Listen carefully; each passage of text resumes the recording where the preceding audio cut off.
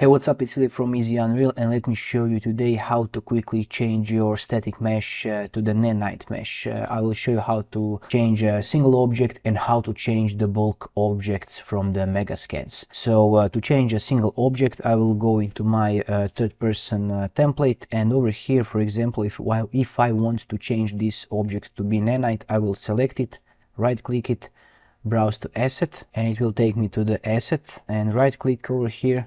Go to Nanite.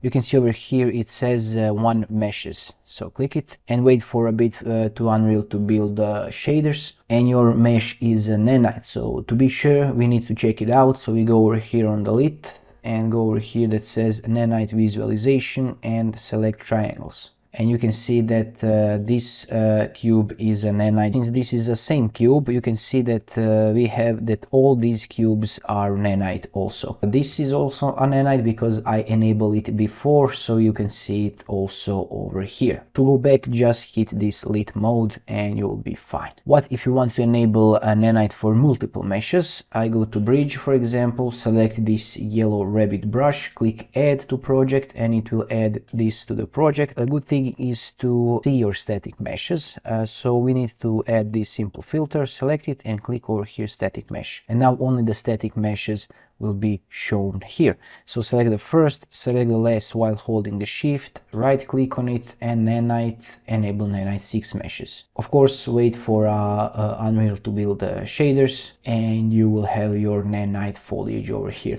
This is very important because if you check out this tutorial over here, it's important to enable your Nanite. If you can see, the foliage turns black, turns dark, and it's not looking so good. So make sure to always enable Nanite whenever you can, because if you go over here on this website, you can see what are the benefits of having Nanite in your project. And this is it. You can pause this video and check it out. Thanks for watching. If you find it helpful, let me know in the comments below. And as always, I like to promote my 75 tips and tricks for Unreal Engine to make you fast and super efficient in Unreal Engine 5. You can check out it in the description below. Thanks for watching. Bye bye.